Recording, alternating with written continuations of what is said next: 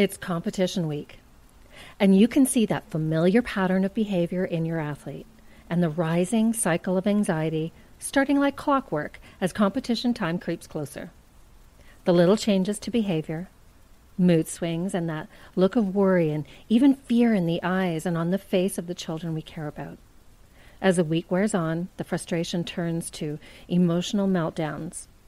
Even the consistent elements begin to become a problem, and that performance anxiety, cycle of doubt, frustration, and fear begins once again.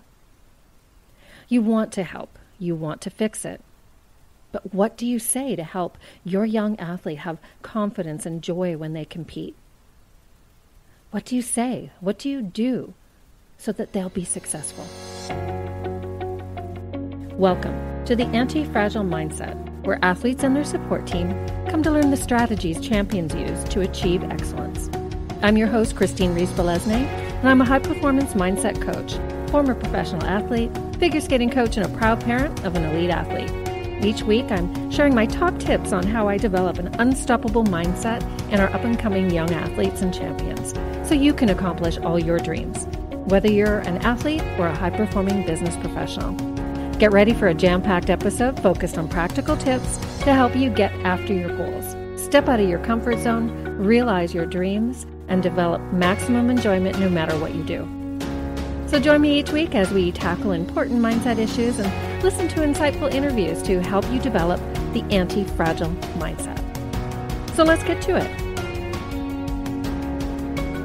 When in doubt, less is more.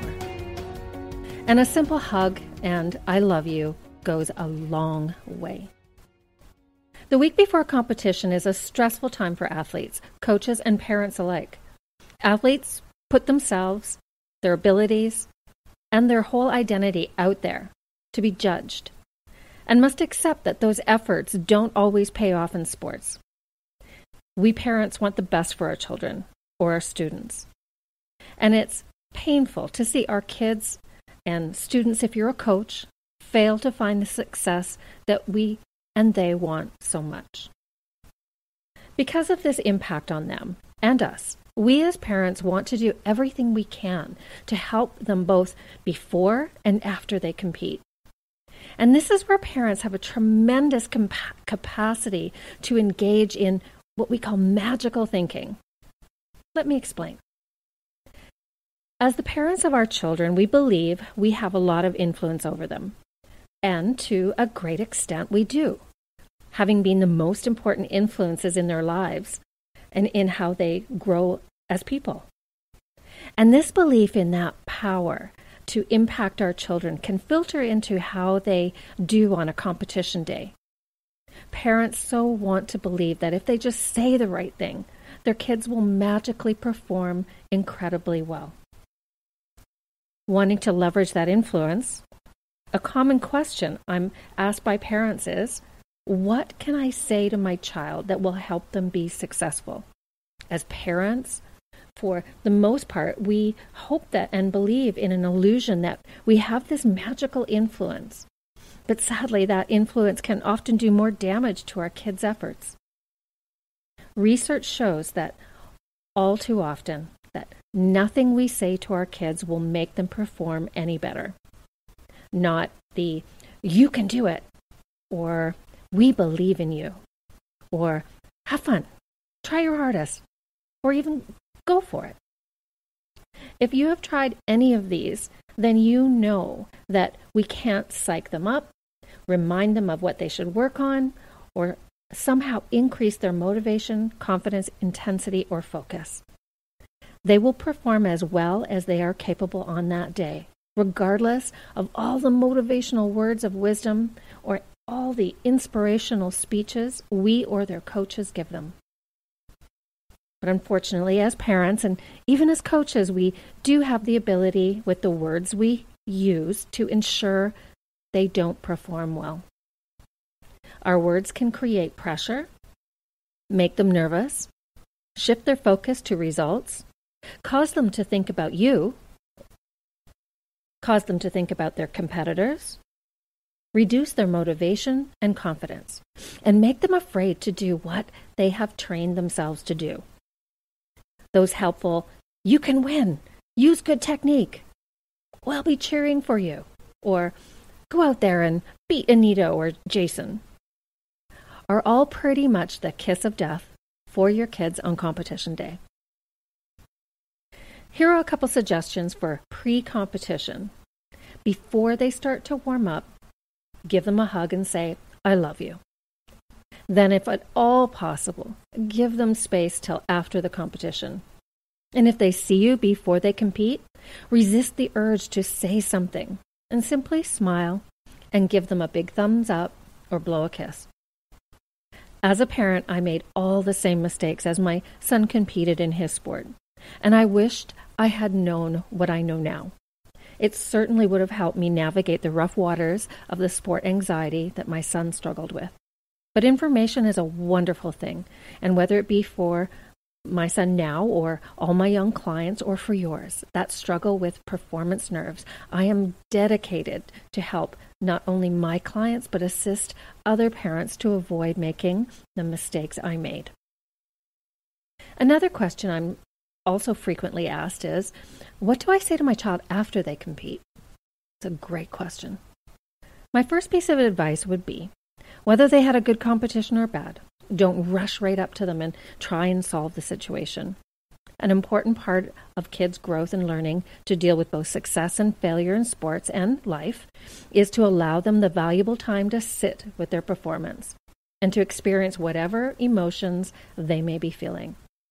Whether those are frustration, embarrassment, disappointment, elation, or joy, to figure out for themselves what they think of their efforts. If they performed well, you want them to be able to enjoy that moment of their success and allow those good feelings to sink in deep. And if they had a disappointing performance, trust me, I know the first urge is to rush up to them and protect them from the pain of failure by comforting, soothing, or even making excuses for them.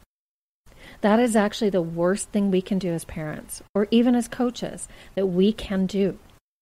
One of the great emotional lessons your young athletes can learn is how to deal with the inevitable ups and downs that will occur in their sport and academic lives.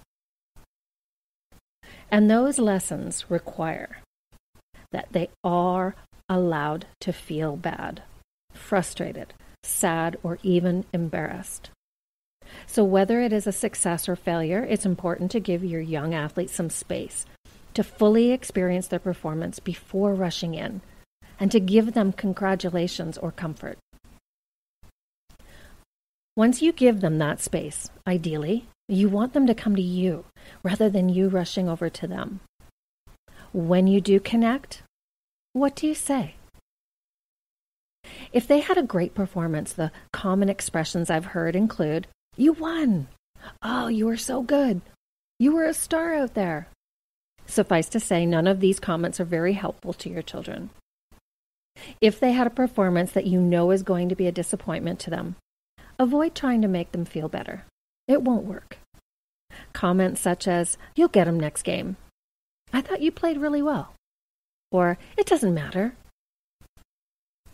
From what my young clients over the years have shared with me, these comments rarely are helpful.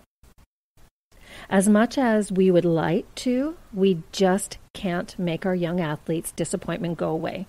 And to be able to raise resilient young people, we don't want it to just go away. If those unpleasant feelings just disappear, your children will miss out on an essential opportunity to experience their emotions and to gain that resilience and emotional mastery. If they had a good performance that you know was good, try not to feel compelled to tell them how good it was. They know when they've performed well. So there's really no reason for compliments such as, "You were awesome," or "Good job," or "Way to go." Their actual success is all they need to validate their efforts, build their confidence, and get or keep them excited about sports participation. Plus, in their eyes, unless you've played or coached their sport at a high level, your comments have about as much credibility as, well, someone who doesn't know anything about their sport. I'm really sorry to tell you that. Here are 2 suggestions for what to say and do after a competition, whether a success or failure. First, just like before, give them a hug and tell them, I love you. If they're really sad after a disappointing game, don't say anything more unless they come to you and ask for your thoughts. And even then, allow some time before diving into what they could have done better. So, as we think of that influence that we think we have to make our kids feel magically better, but don't really have, that magical hug and I love you will go a long way in helping them deal with their sadness. And for most kids, their biggest fear is that their poor performance will mean that their parents will be disappointed in them, or their coaches will be disappointed in them, or even that their parents may not love them as much as before. And I know for us it sounds implausible, but it is a very real fear that interferes with more performances than not. Yes, they will feel sad. Yes, they may even be devastated, which is hard for any parent and even a coach to witness. But they will also feel supported because you're there and they know that you still love them. Second, and this is advice from Wayne Bryan, the father of multiple Grand Slam tennis doubles champions. His advice, and what he did after every match with his 2 boys, was to simply say, "Where do you want to eat?" The message you send your young athletes is that you're at the game. You obviously care about their sport. And at the same time, you're also sending them a message that how they perform doesn't change their relationship with you, nor will their life drastically change in any way. And especially after a disappointing loss, Mr. Bryan said that he just wanted his boys to get the message that they'll be okay and that life goes on. And I can't think of a better message to send to our young athletes after they put so much of themselves into whatever sport that they have chosen to pursue. And sometimes we as parents have to remember exactly why we put them into sport and its real purpose in our children's lives. So I want to say thank you for joining me on another episode of the Anti-Fragile Mindset. And if you found this information useful, whether you agree or disagree, I would love to hear your comments. And please share with a friend.